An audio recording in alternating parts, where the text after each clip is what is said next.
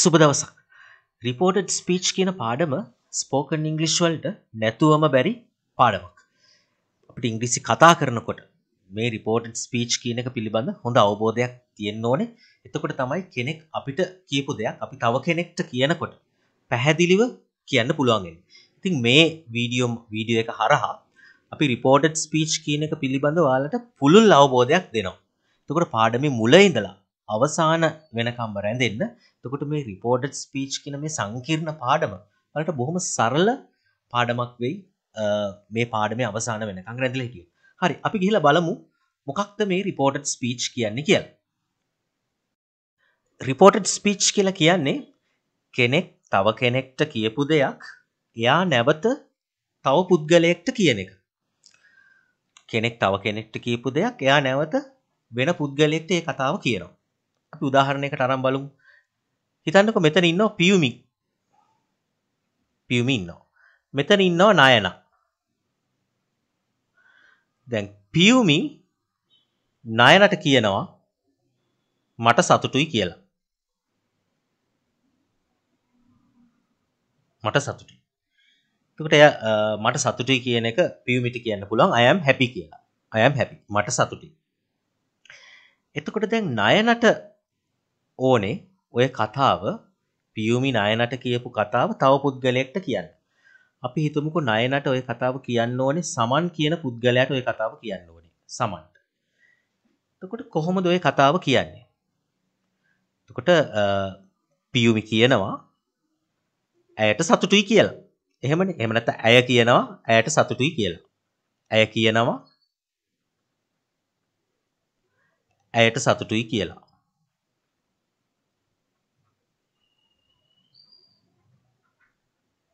ඇයට සතුටුයි කියලා. දැන් අපි බලමු කොහොමද ඔක ඉංග්‍රීසි වලින් කියන්නේ කියලා. She says that she is happy. She says that she is happy. ඇය කියනවා ඇයට සතුටුයි කියලා. එහෙම නැත්නම් Piyumi says that she is happy. කැමති එකක්. She says that she is happy. Piyumi says that she is happy. එතකොට මේකෙදි ඔයාලට මේ that කියන එක කැමති නම් අහක් කරන්න පුළුවන්. She says she is happy කියලා කියන්නත් පුළුවන්. that එක නොදා කියන්නත් පුළුවන්. එතකොට ඔයාලට පේනවා ඇති මේ I am කියන එක. මෙතන she is වෙලා තියෙනවා. පුද්ගලයා වෙනස් වෙලා තියෙනවා. මේකෙදි කාලය වෙනස් වෙන්නේ නැහැ. මොකද මෙන්න මේ she says කියන මෙන්න මේ reporting verb එක වර්තමාන කාලයෙන් තියෙනවා නම් අපිට statement එක කාලය වෙනස් කරන්න ඕනේ නැහැ. tense එක වෙනස් කරන්න ඕනේ නැහැ. ඒ විදිහටම අපිට පාවිච්චි කරන්න පුළුවන්. අපි තවත් උදාහරණ වාක්‍යයක් අරන් බලමුකෝ මේ වගේම. දැන් මේකේ පියුමි කියනවා නයනට මොකද්ද කියන්නේ නයනට? මම අයිස්ක්‍රීම් වලට කැමතියි කියලා. ඒ කියනවා I like ice cream කියලා. එතකොට නයන ඔය කතාව සමන්ට කියනවා. සමන්ට කියනවා පියුමි නයනට කියපු කතාව නයන දැන් සමන්ට කියනවා. කොහොමද කියන්නේ? ඇය කියනවා ඇය අයිස්ක්‍රීම් වලට කැමතියි කියලා. එතකොට she says කැමති නම් that දාන්න පුළුවන්. එහෙම නැත්නම් නොදා කියන්න පුළුවන්.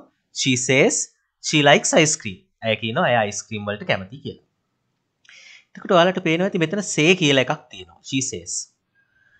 මේකට තමයි reporting verb එක කියලා කියන්නේ. reporting verb එක.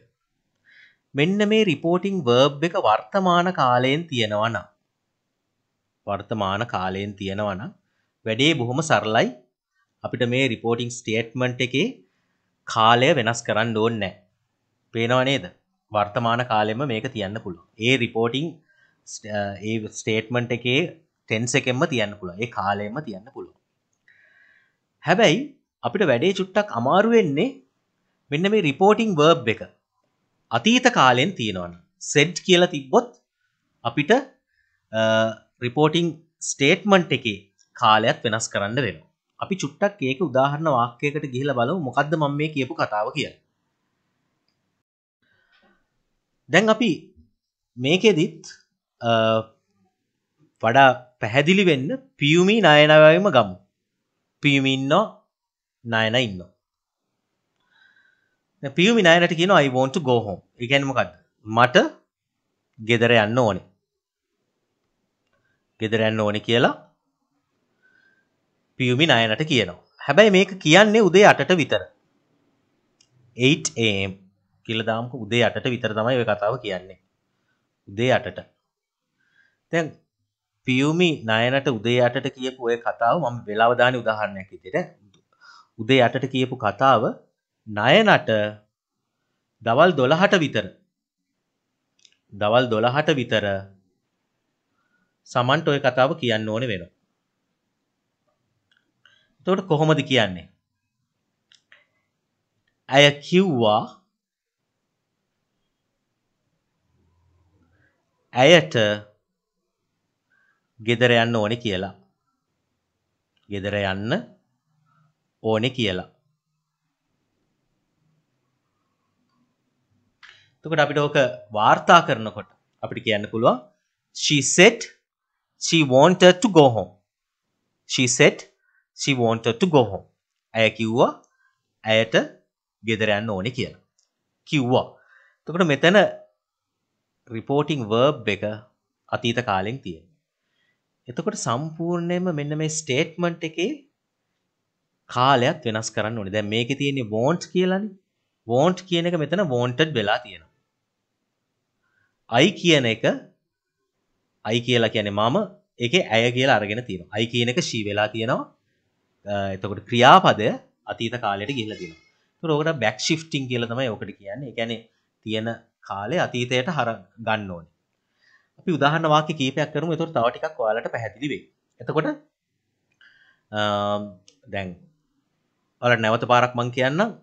උදේ පියුමි නයනට කියනවා මට ගෙදර යන්න ඕනි කියලා. ඒ කියන්නේ I want to go home කියලා කියනවා. ඔය කතාව නැවත දවල් 12ට විතර නයනා සමන්ට කියනවා ඔය කතාව. එතකොට කියන්නේ ඇය කිව්වා ඇයට ගෙදර යන්න ඕනි කියලා. හිතන්නකෝ දවල් 12ට විතර සමන් ඇවිල්ලා අහනවා කො පියුමි කියලා. එතකොට මෙයා කියනවා පියුමි කිව්වා ඇයට ගෙදර යන්න ඕනි කියලා. එතකොට පියුමි said කියලා කියන්න පුළුවන්. පියුමි said එහෙම නැත්නම් she said she wanted to go home. හරි අපි තවත් ඔය වගේම උදාහරණයකට ගිහිල්ලා බලමු.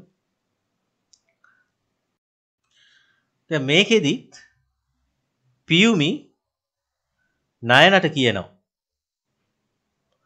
මට සනීප නැහැ කියලා. මට සනීප නැහැ. ඔක් කියන්නේ උදේවරුේ. දැන් මට සනීප නැහැ කියලා කියන උදේවරුේ කතාව නයන මොකද කරන්නේ? නයන ඕක සමන්ට කියනවා දවල් හවස් වෙලා කියලා. අපි හිතමුකෝ හවස් වෙලා ඕක සමන්ට කියනවා. සමන් කියන පුද්ගලයාට කියනවා. එතකොට කොහොමද ඕක කියන්නේ? ඇය කිව්වා ඇයට අසනීපයි කියලා. එතකොට එහෙම නැත්නම් පියුමි කිව්වා පියුමිට අසනීපයි කියලා. එතකොට Piyumi said she was feeling ill. Piyumi said she was feeling ill. එහෙම නැත්නම් මෙතන කැමති නම් that කියලා දාන්නත් පුළුවන් ඈ. Piyumi said that she was feeling ill. එතකොට ඔයාලට හොඳට පේනවා ඇති I කියන එක she වෙලා තියෙනවා. එතකොට රිපෝටිං verb එක ඇවිල්ලා said නේ අතීත කාලෙන්නේ තියෙන්නේ. එතකොට මේකේ වර්තමාන කාලෙන් තියෙන එක present continuous වලින් තියෙන එක මේක past continuous වෙලා තියෙනවා. කලින් එකෙත් ඒකයි. කලින් එකෙත් present තමයි වාක්‍යෙ තිබ්බේ. ඒක අතීත කාලයට අපි අරගෙන තියෙනවා reported speech වලට එනකොට. එතකොට හොඳට මතක තියාගන්න ඕනේ පුද්ගලයා වෙනස් කරලා තියෙනවා. ඊට පස්සේ ක්‍රියාපදය වෙනස් කරලා තියෙනවා. back shifting කියලා කියන්නේ ඔකට. එතකොට මේක හොඳට හිතට ගන්න ඕනේ. එතකොට present continuous එක past continuous වෙලා තියෙනවා. අපි යන් තවත් හොඳ උදාහරණ වාක්‍යයකට. දැන් මේකෙදි පියුමි මෙන්න මෙහෙම කතාවක් කියනවා කාටද? නයනට. පියුමි කියනවා නයනට එයාලා එංගලන්තය බලන්න ගියා. they visited England. එයාලා එංගලන්තය බලන්න ගියා. දැන් ඔය කතාව නයනට සමන්ට කියන්න ඕනේ. ඒතර කොහොමද ඔය කතාව සමන්ට කියන්නේ?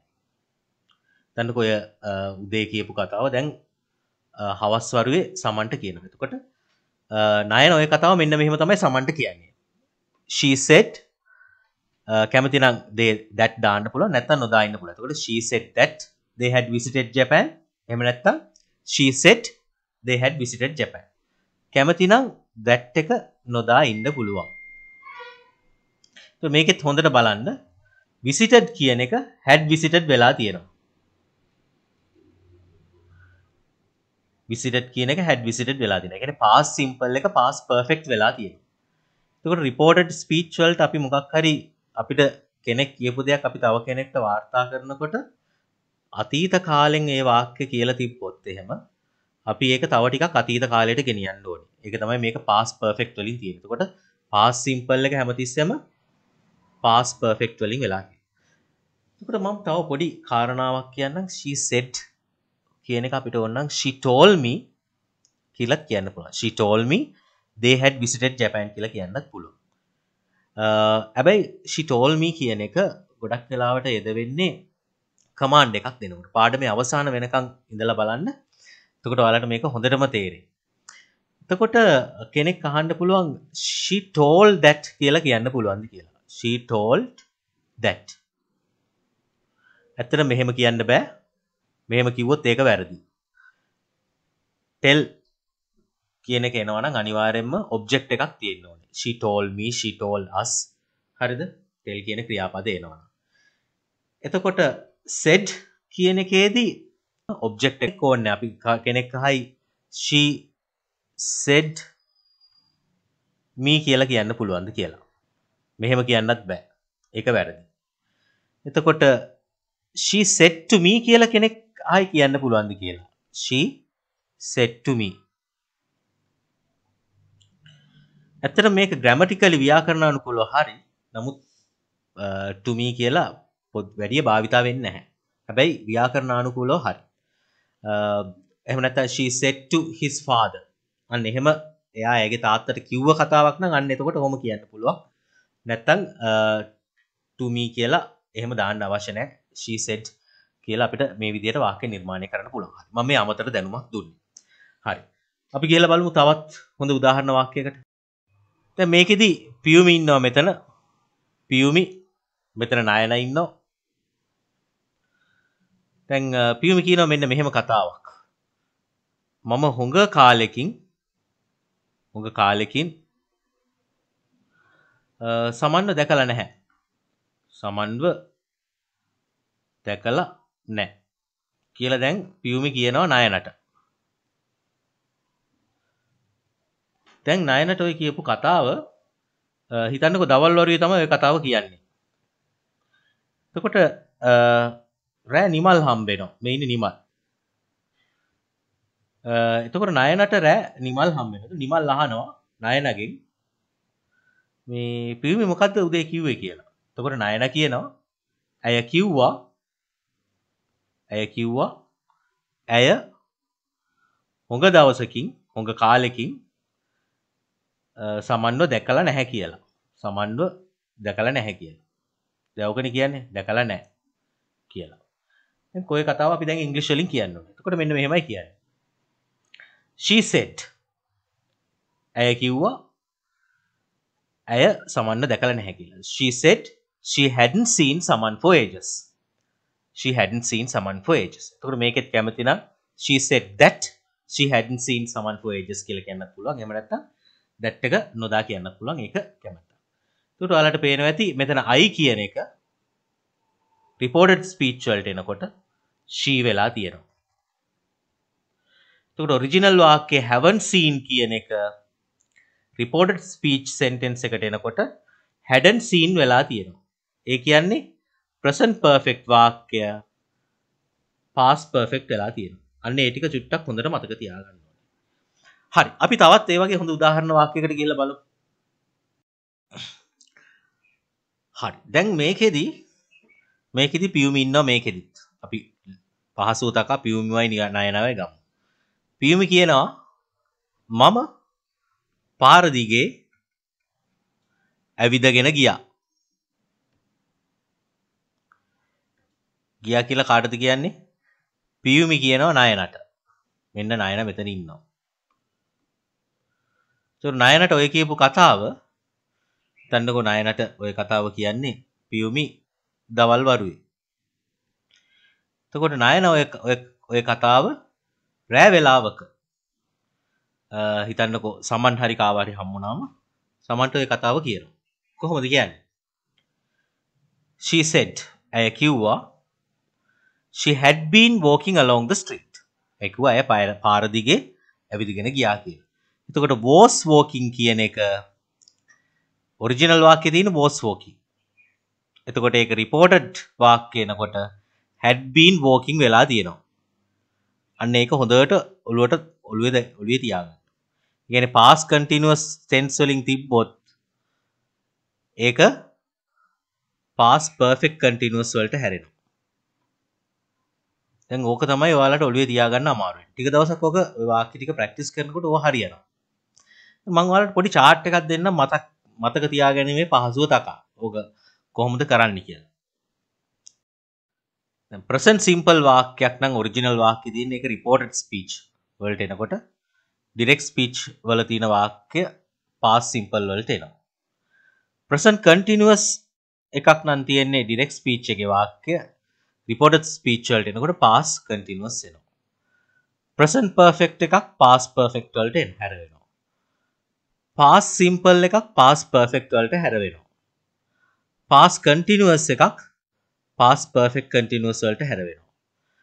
එතකොට අපි ගත්තොත් එහෙම මේ must will can මේ වගේ මේ උපකාරක ක්‍රියා එහෙම නැත්නම් auxiliary verbs කියන ඒවා must කියන එක had to වෙනවා.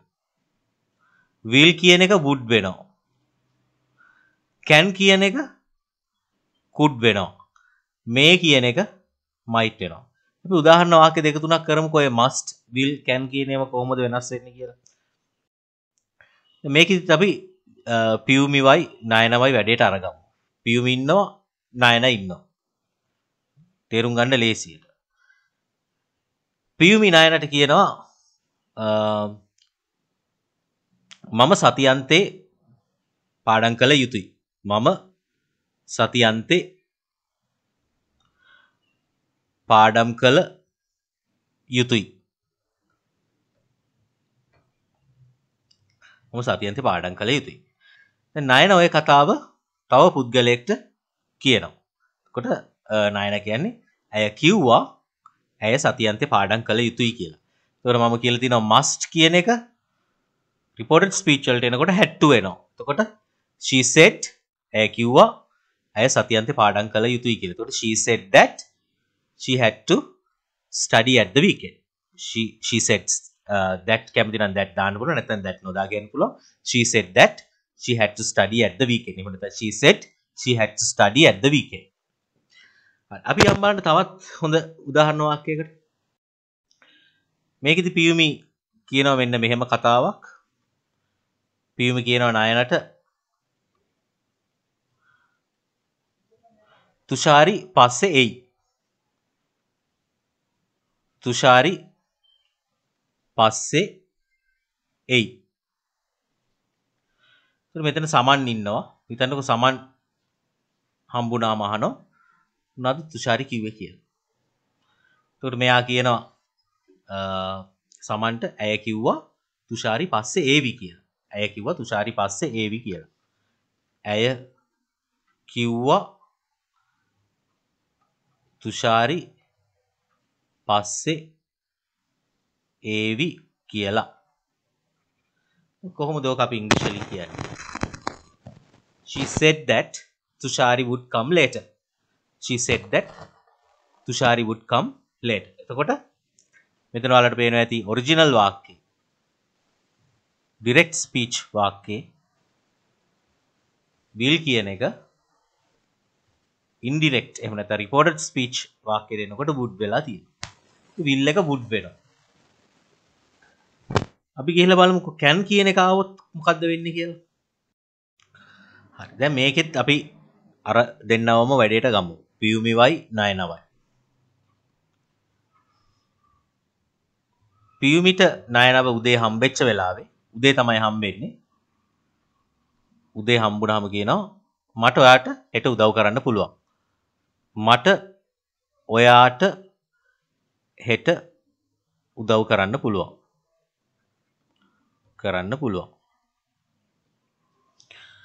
උදේ වරුවේ හම්බ වෙනවා. එදාම එකම දවසේ මේ සිද්ධිය වෙන්නේ එකම දවසේ. same day. හරිද? එදාම ඒ දවසේමයි සිද්ධ වෙන්නේ. එදාම නයනට කාවද හම්බෙන්නේ? නයනට හම්බ වෙනවා සමන්ව. නයනට සමන්ව හම්බුනහම නයන කියනවා උදේ පියුමි නයනත් එක්ක කියපු කතාව. තුන් කියනවා ඇය කිව්වා ඇයට මට උදව් කරන්න පුළුවන් කියලා. එහෙම නෙන්නේ. ඇය කිව්වා ඇයට මට උදව් කරන්න පුළුවන් කියලා.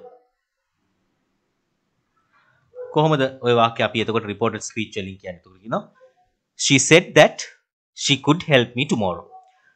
she said that she could help me tomorrow. එතකොට can කියන එක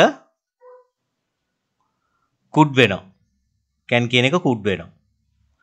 ඒක හොඳට මතක තියාගන්න. එතකොට ඕකේ මේ උදාහරණ වාක්‍ය මතක තියාගන්න ඕන දේ තමයි මේක ඇවිල්ලා එදාම තමයි ඕක වෙලා තියෙන්නේ. එකම දවසේ උදේ කියපු කතාව එදාම දවල් වරුවේ හරි රෑ වරුවේ හරි තමයි අනිත් කෙනාට කියන්නේ. නැත්නම් tomorrow කියලා දාන්න බෑ. නැත්නම් වෙනස් වෙනවා.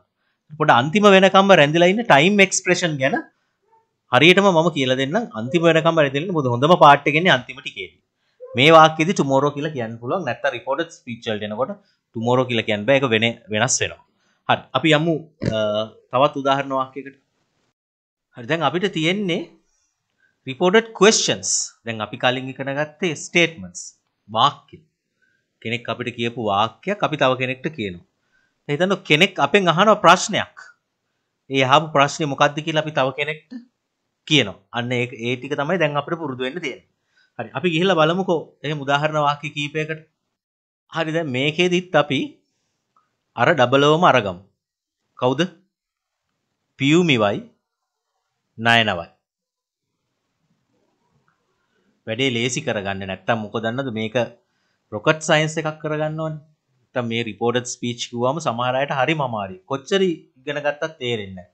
දැන් පේනදී බොහොම සරල විදිහට ඔයාලට මේව නිර්මාණය කරන්න පුළුවන්. හරි.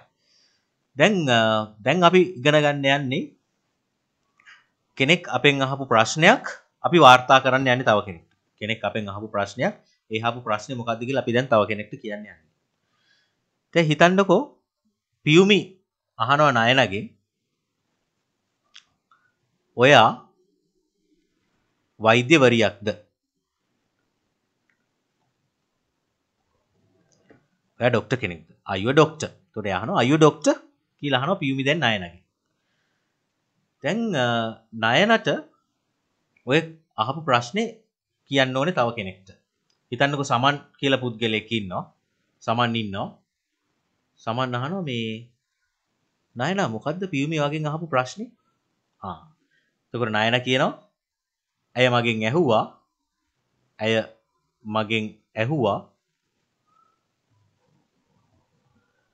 මම වෛද්‍යවරියක්ද කියලා. මම වෛද්‍යවරියක්ද කියලා. එතකොට දැන් කොහොමද නයනා ඕක සමන්ට report කරන්නේ? සමන්ට කියන්නේ. ඒ කියන්නේ මෙන්න මෙහෙමයි. She asked me ඇය මගෙන් ඇහුවා මම වෛද්‍යවරියක්ද කියලා. If I was a doctor. එතකොට ඔයාලට පැහැදිලි වෙනවා ඇති මේකේ අර she said කියලා කියන්නේ said කියන්නේ කිව්වනන්නේ. දැන් මේක ඇහුවානේ ප්‍රශ්නයක් නැහුවේ. එතකොට she asked me. she asked from me කියලා එහෙම දාන්න ඕනේ. she asked me ඇය මගෙන් ඇහුවා. එතකොට ඔයාලට පේනවා ඇති ප්‍රශ්නයක් අහනකොට දැන් මේක අහන්නේ are you a doctor? ඔයා වෛද්‍යවරියක්ද නැද්ද කියලානේ. ඒ කියන්නේ yes ද no ද කියලානේ අහන්නේ. ඔව්ද නැද්ද කියලා ප්‍රශ්නයක් අහනවා නම් yes no ප්‍රශ්නයක් අහනවා කිව්වම මේ බොහොම සරලව කියලා දෙන්නේ. ඔව්ද නැද්ද කියලා ප්‍රශ්නයක් දානවා. මෙන්න මේ if කියන conjunction එක අපි use කරනවා. if කියන එක. එතකොට මේකේ are you a doctor කියන එකේ ප්‍රධාන ක්‍රියාපදේ ආනේ. ඒ කියන්නේ දැන් මේක ඇවිල්ලා වර්තමාන කාලෙන් හැබැයි reported speech වලට එනකොට ඒක අතීත කාලෙක තියෙනවා. එතකොට was කියලා වෙනවා. එතකොට ඒක ක්‍රියාපදය was බවට හැරලා තියෙනවා. මොකද මේකේ ඈම්විසා කියන එක වර්තමාන කාලේ ඒක අතීත කාලයට එන්න ඕනේ කතරුට ගැලපෙන විදියට. if I was a doctor. එතකොට she asked me if I was a doctor. ඇය මගෙන් ඇහුවා මම වෛද්‍යවරියක්ද කියලා. she asked me if I was a doctor. එතකොට ඔයාලට පේනවා ඇති yes no answer එකක් දෙන ප්‍රශ්නයක් ඇහුවොත් එහෙම අපිට if කියන conjunction එක දාලා තමයි reported speech වලදී අපිට මේ වාක්‍ය නිර්මාණය කරගන්න වෙන්නේ. හරි. අපි යමු බලන්න තවත් හොඳ උදාහරණ වාක්‍යයකට.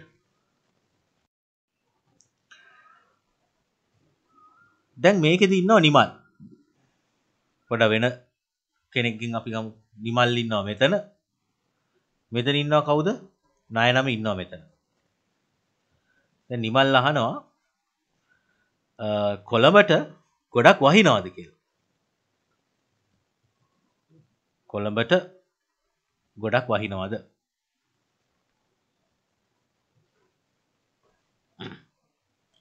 તો දැන් නායන ඔක කාටද කියන්න යන්නේ? නායන ඔක සමන්ට කියන්න යන්නේ. හරිද? එතකොට ඇත්තටම නිමල් ඇහුවේ මොකද්ද? නිමල් ඇහුවේ කොළඹට වහිනවද කියලා. එතකොට නායන කියනවා දැන් ඔහු ඇහුවා කොළඹට වහිනවද කියලා. එතකොට අපි ඔක ඉංග්‍රීසි වලින් කියනවා he asked me ඔහු මගෙන් ඇහුවා කොළඹට වහිනවද කියලා. if it rain a lot in Colombo. එතකොට මේක yes no ප්‍රශ්නයක්නේ. yes no නම් if කියන එක ගත්තා. rain කියන එකේ අතීත කාලේ අරගන්නවා. වර්තමාන මං කියලා දුන්නා present tense නම් අපි past වලට ගන්නවා. එතකොට rain කියන එකේ අතීත කාලේ rained ed එක අහුවෙනවා. එතකොට he asked me if it rained a lot in Colombo. He asked me if it rained a lot in Colombo. එතකොට ඔයාලට පැහැදිලි ඇති කොහොමද reported question එකක් අපි වාර්තාගත කරන්න කියලා. හරි. අපි දැන් යමු බලන්න WH question එකක් තියෙන එක කොහොමද reported speech වලට ගේන්නේ කියලා. දැන් මේකෙත් පියුමි ඉන්නවා මෙතන. නායනා ඉන්නවා මෙතන. පියුමි අහනවා නායනාගෙන් ඔයා මොකද කරන්න කියලා. ඔයා මොකද කරන්නේ? දැන් තව පුද්ගලයෙක් ඉන්නවා පියුමි නායනාගෙන් අහපු ප්‍රශ්නේ මොකද්ද කියලා ඔහුට දැනගන්න ඕනේ. හිතන්නකෝ මේ සමන් කියන පුද්ගලයාට පියුමි නායනාගෙන් අහපු ප්‍රශ්නේ මොකක්ද කියලා දැනගන්න ඕනේ. සමන් අහනවා මොනවද ඔයාගෙන් පියුමි ඇහුවේ කියලා. එතකොට කියනවා ඇය ඇහුවා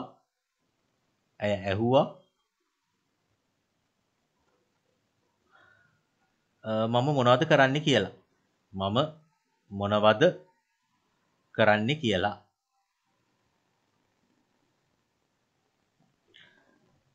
එතකොට කොහොමද අපි ඔක reported speech වලට කියන්නේ? එතකොට ඇය ඇහුවා she asked me එමගින් ඇහුවා මම මොනවද කරන්න කියලා. what I was doing.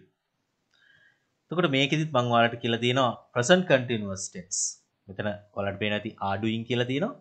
මේක අතීත කාලයට එනකොට I was doing එනවා. එතකොට she asked me what I was doing. එතකොට WH question word එකක් තිබ්බොත් ඒක තමයි අපි ගේන්නේ. පේන ඇති what කියන එක ඇවිල්ලා තියෙනවා. හැබැයි සාමාන්‍ය අපි ප්‍රශ්නයක් අහනකොට ඔයාලට පේනවා ඇති what කියන එක මෙතන තියෙනවා. උපකාරක ක්‍රියාපදයක් තියෙනවා. කර්තෘ ඉන්නවා, ක්‍රියාව තියෙනවා. ප්‍රධාන ක්‍රියාපද. දැන් මේකෙදි එහෙම නෙමෙයි. what was I doing කියලා අහන්නේ නැහැ. what I was doing. ඔයාලට පේනවා ඇති ඒක වෙනස් වෙලා තියෙන හැටි. හොඳට මතක තියාගන්න present continuous tense reported speech වලට යනකොට past continuous tense වෙනවා. හරි අපි තවත් WH question word එකකට යන්කෝ ඔය වගේ. තවත් හොඳට මේක පැහැදිලි වෙන්න. දැන් පියුමි අහනවා නායනාගෙන් ඇයි සඳුනි දුකින් ඉන්නේ කියලා. ඇයි සඳුනි දුකින් ඉන්නේ කියලා. දැන් තව පුද්ගලයෙක් ඉන්නවා මේ පියුමි අහන ප්‍රශ්නේ මොකක්ද කියලා. පියුමි නායනාගෙන් අහපු ප්‍රශ්නේ මොකක්ද කියලා එයාට දැනගන්න ඕනේ. එතනක සමන් කියන පුද්ගලයාට දැනගන්න ඕනේ. සමන් අහනවා නායනා පියුමි මොකක්ද ඔයාගෙන් ඇහුවේ? කියනවා ඇය ඇහුවා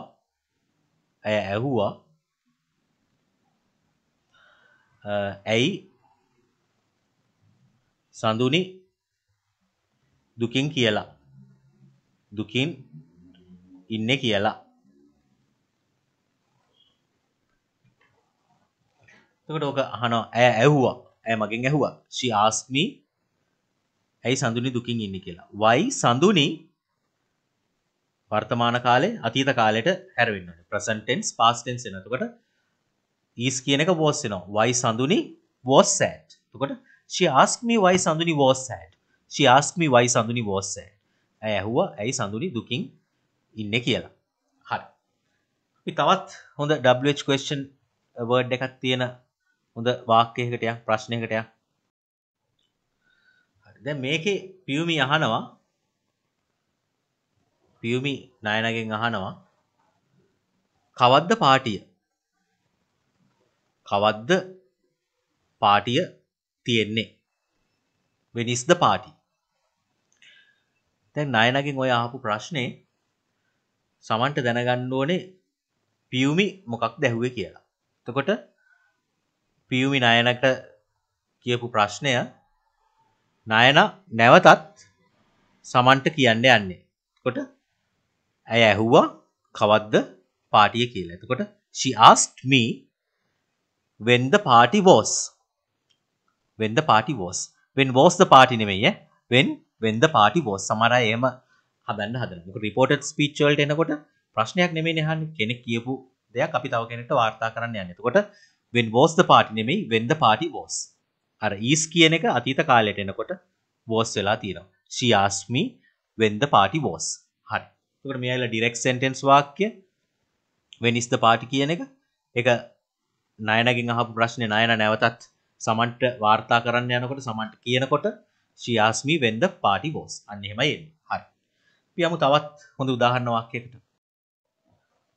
දැන් මේකෙදි නිමල් ඉන්නවා මෙතන. මෙතන ඉන්නවා නයන.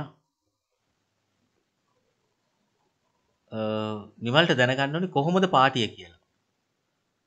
කොහොමද පාටිය? එතකොට how is the party කියලා නෙමෙයි අහන්නේ. මොකද අතීතයේ පැවැත්වෙච්ච පාටියක් පිළිබඳව නේ අහන්නේ. how was the party කියලා තමයි අහන්නේ. how is the party කියලා නෙමෙයි අහන්නේ. how was the party. කොහොමද පාටිය කියන එක නිමල් නයනගෙන් අහන එක සමන්ට දැනගන්න ඕනේ මොකද්ද නිමල් ඇහුවේ කියලා. එතකොට සමන් අහනවා නයනගෙන් මොකද්ද මේ නිමල් ඇහුවේ?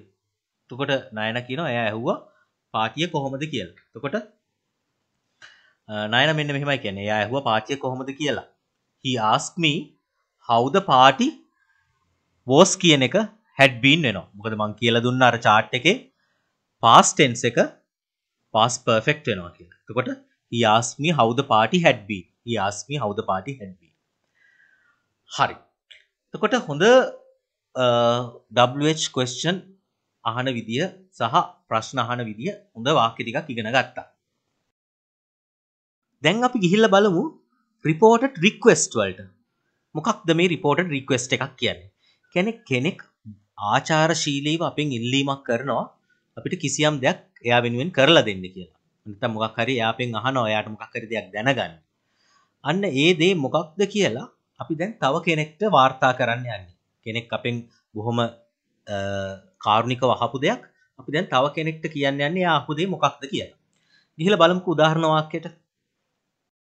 දැන් මේකෙත් පියුමි ඉන්නවා. පියුමි මෙතන නයන ඉන්නවා. දැන් පියුමි නයනට බොහොම කාරුණිකව මෙන්න මෙහෙම කියනවා. අනේ වේලස්සනින් එන්න කියලා. අනේ වේලස්සනින් එන්න. වේලස්සනින් එන්න. කියලා දැන් පියුමි නයනට කියනවා. දැන් කොහොමද පියුමි නයනට කියන්නේ? please come early. please come early. දැන් පියුමි නයනට කියපු කතාව නයන දැන් අර සමන් කියන පුද්ගලයාට වාර්තා කරන්න ඕනේ. සමන් කියන පුද්ගලයාට කියන්න. සමන් අහනවා මොනවද පියුමි කිව්වේ කියලා. එතකොට නයන කියනවා ඇය මට කිව්වා වේලස්සනින් එන්න කියලා. ඒකනේ කියන කතාව. ඇය මට කිව්වා වේලස්සනින් එන්න කියලා.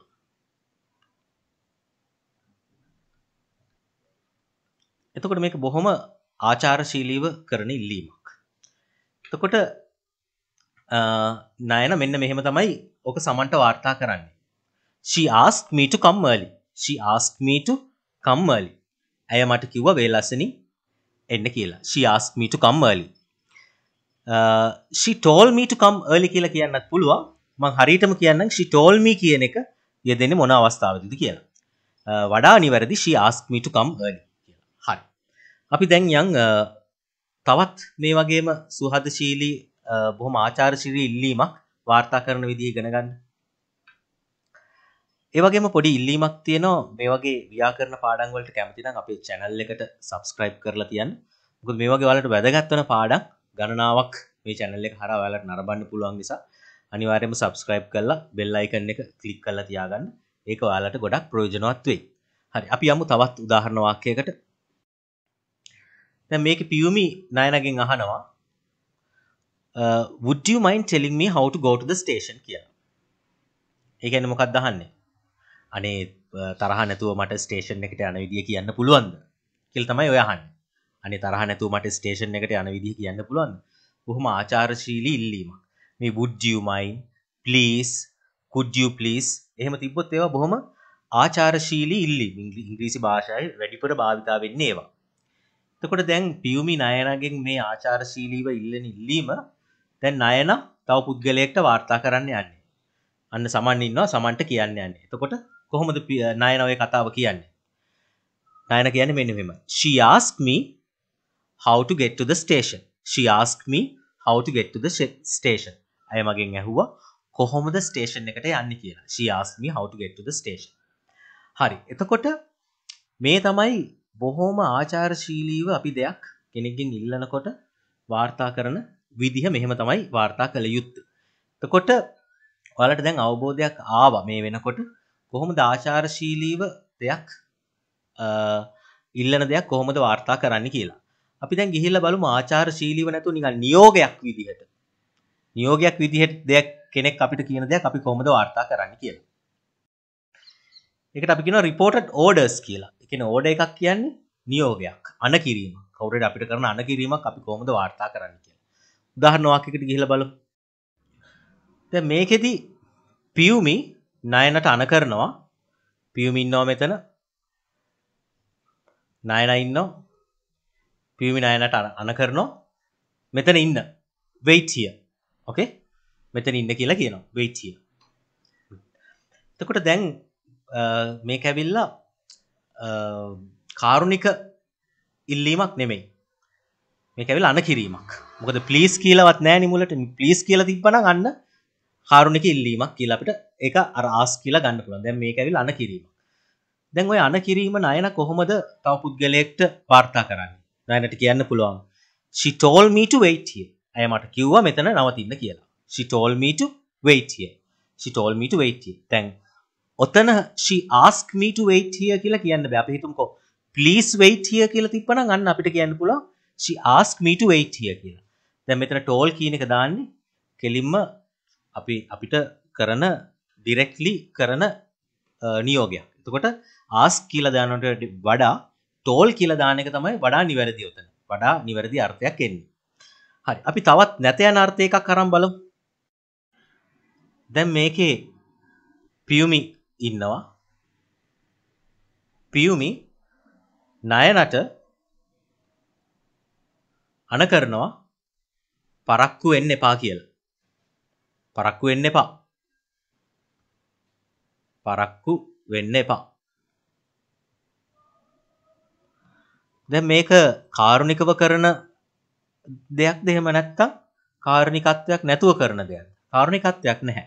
කාරුණිකව කරනවා නම් please don't be late කියලා නේ කියන්නේ. don't be late. පරක්කු වෙන්න එපා. දැන් ඔය පියුමි නයනට කියපු ඒ නියෝගය අපි දැන් නයන දැන් තව කෙනෙක්ට වාර්තා කරන්න යන්නේ.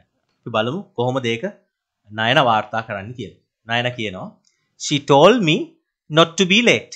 she told me not to be late. එතකොට මේකෙත් she asked me not to be late කියනවට වැඩිය she told me not to be late කියන එක තමයි වඩා නිවැරදි. මොකද කාරුණිකව කරන දෙයක් නම් අපිට she asked me කියලා කියන්න පුළුවන්. මේක කාරුණිකත්වයක් නැතුව කරන අපිට කියන දෙයක් නේ. එතකොට she told me not to be late.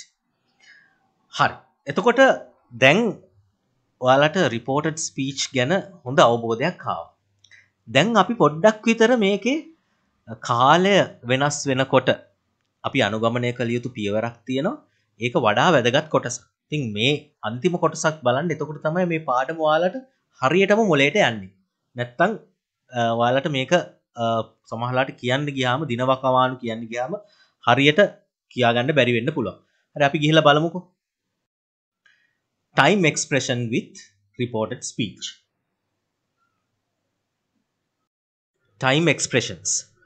හරි. අපි මේ උදාහරණ වාක්‍යයක් අරන් බලමු කොහොමද කාලය හරියට අපි වෙනස් කරගන්නේ වාර්තා කතනයේදී reported speech වාක්‍යයක් නිර්මාණය කරනකොට කියලා.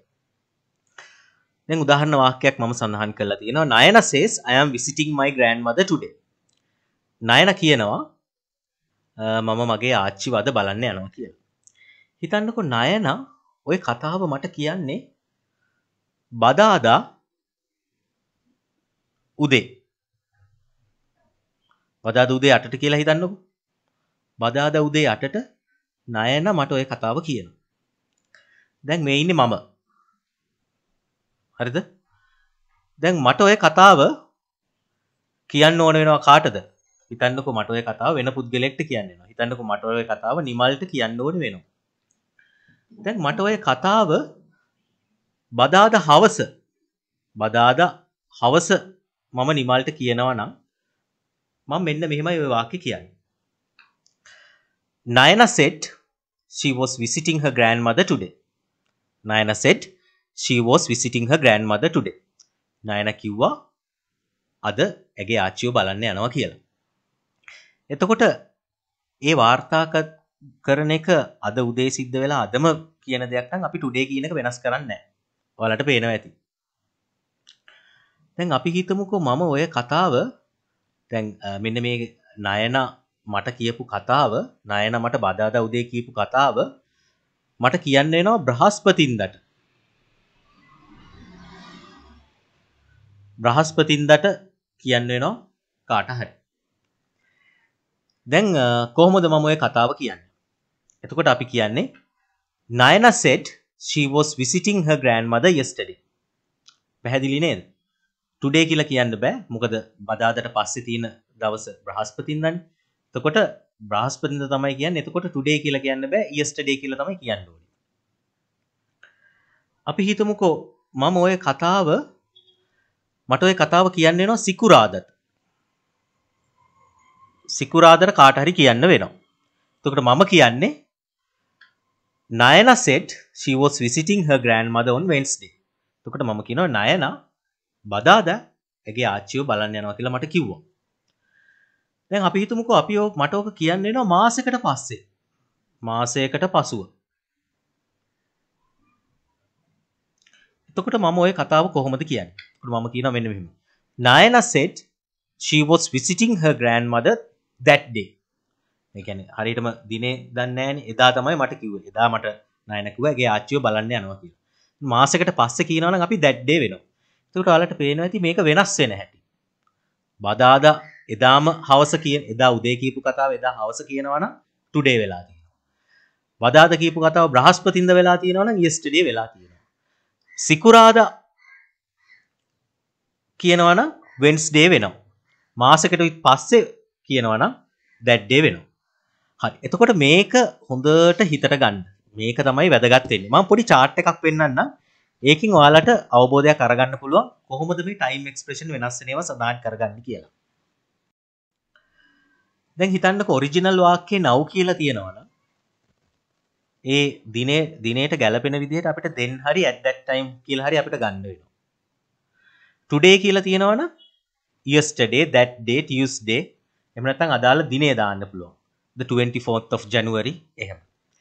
yesterday කියලා තිබ්බොත් එහෙම ඔරිජිනල් වාක්‍යයේ reported වාක්‍යයට එනකොට the day before yesterday වෙනවා. එහෙම නැත්නම් the day before වෙනවා. Wednesday වෙනවා. එහෙම නැත්නම් the 5th of August වෙනවා. ඒ අදාළ දිනේ කවද්ද කිව්වේ කියලා අපිට සඳහන් කරන්න පුළුවන්. last night නම් the night before කියලා අපිට ගන්න පුළුවන් වෙනවා. එහෙම නැත්නම් the Thursday night.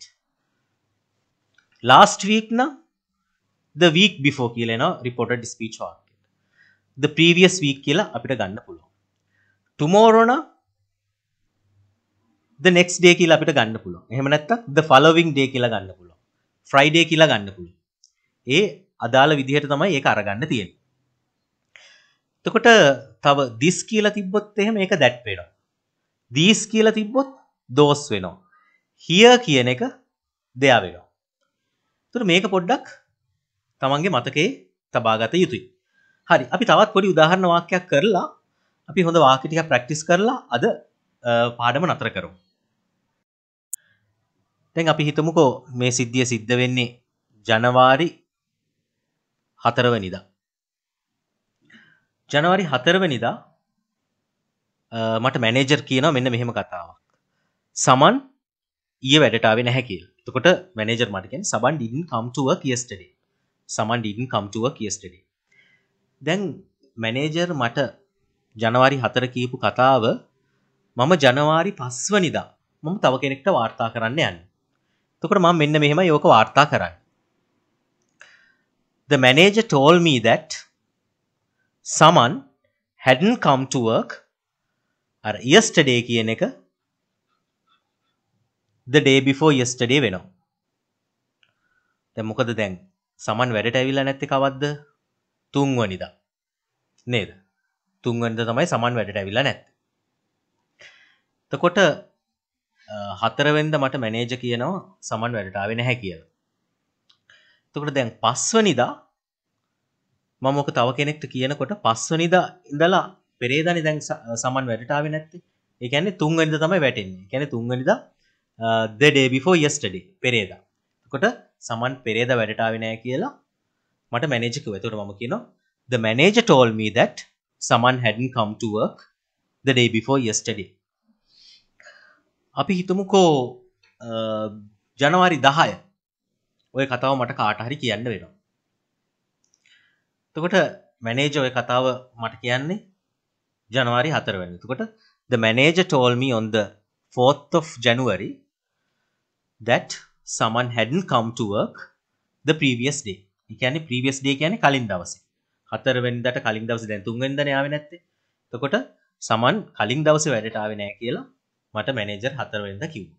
එතකොට ඔයාලට පේනවා ඇති මෙතනට එනකොට මේක previous day වෙලා තියෙනවා. ඔන්න ඕක තමයි time expression එකේ තියෙන දේ. ඒක මහා අමාරු දෙයක් නෑ. චුට්ටක් ඉතින් ප්‍රැක්ටිස් කරන්න ඕනේ. මතක තියාගන්න. මේ time expression ගැන කියන එක තමයි චුට්ටක් අමාරුයි. හැබැයි ඒකත් හොඳට ප්‍රැක්ටිස් කරනකොට ඒක අමාරු වෙන්නේ නෑ. මොලේට දාගන්න තියෙන කවද්ද උනේ කියලා අපිට හරියටම කියන්න ඕනේ. හරි. එතකොට ඔය තමයි මේ පාඩමේ තියෙන ටිකක් සංකීර්ණ හරිය. එතකොට දැන් සම්පූර්ණයෙන්ම ඔයාලට අවබෝධයක් ආවා කොහොමද මේ reported speech කියන පාඩම practical spoken English වලට එනකොට භාවිතා වෙන විදිහ තමයි ඔය මම කියලා දුන්නේ. එතකොට මීටත් වැඩි අමාරු වාක්‍ය තියෙනවා හැබැයි. කාට හරි එහෙම ඕන නම් අපිට කමෙන්ට් එකක් දාන්න තවත් අපිට අමාරු වාක්‍ය දෙන්න කියලා අපි තව හොඳ වීඩියෝ එකක් කරමු මේ වගේම. ටිකක් සංකීර්ණ ඒවා දාලා. දැන් අද අපි කරපු එකේ ඔයාලගේ දැනුම තියනවද කියලා බලාගන්න මම ඔයාලට වාක්‍ය ටිකක් දෙන්න. පොඩි පෑනකුයි කොලයකුයි අරගෙන වීඩියෝ එක නවත්තලා try එකක් දාලා බලන්න මේ කරපු දේවල් හරියද? මොකද අඩුපාඩු තමන්ගේ හදා ගන්න ඕනේ. අඩු වැරදි කර තමයි මේක ඉගෙන ගන්න ඕනේ. මොකද සමහර අය වැරදි කරන්න බයයි. එහෙම බෑ. භාෂාවක් ඉගෙන ගන්නකොට වැරදි වෙනවා. ඒක අඩුපාඩු හදාගෙන තමයි අපි ඉස්සරහට යන්න ඕනේ. හරි අපි ගිහලා බලමුකෝ මං දීලා තියෙන වාක්‍ය ටික මොකක්ද කියලා. හරි. මෙන්න මේ ටික තමයි දැන් ඔයාලා reported speech වලට හරවන්න ඕනේ. මේ ඔක්කොම තියෙන්නේ direct speech වලින්. I was sleeping when someone called. I am ill. Everybody was here. She sang a song. They have eaten in a lot of different restaurants. He could read when he was 3. She will. You should go to bed early. දැන් ඔය වාක්‍ය ටික දාන්න බාන්න reported speech වලට video එක චුට්ටකට නවත්තලා පෑනකුයි කොලයකුයි අරගෙන පටස් ගාලා ඔය ටික හදලා බලන්න Tamanගේ අඩුපාඩු මොනවද කියලා. එතකොට අඩුපාඩු හදාගත්තම තමයි වැඩේ හරියටම සාර්ථක වෙන්නේ. හරි. මම විනාඩියකට පොඩ්ඩක් මේක නවත්තන්නම්.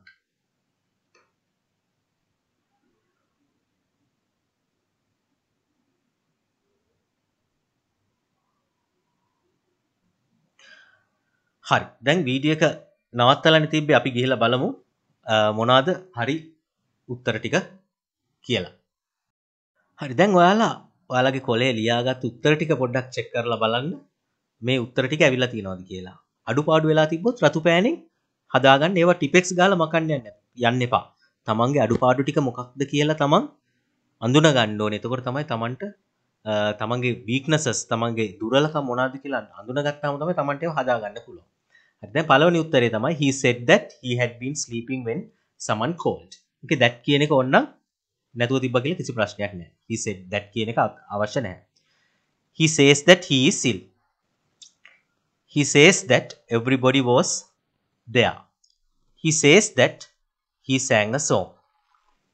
she said they had eaten in a lot of different restaurants.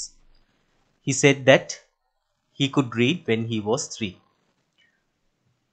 she said she would be late. she said that I should go to bed early. තවත් ඔය වගේ වාක්‍ය හතක් දෙන්න. බලන්න මේ වාක්‍ය හත. ඔයාලට පුළුවන් වීඩියෝ එක පොඩ්ඩකට නවත්තලා උත්තර ටික චෙක් කරගන්න. දැන් ඔයාලට මේක නවත්තන්න පුළුවන්. වීඩියෝ එක පෝස් කරන්න පුළුවන්.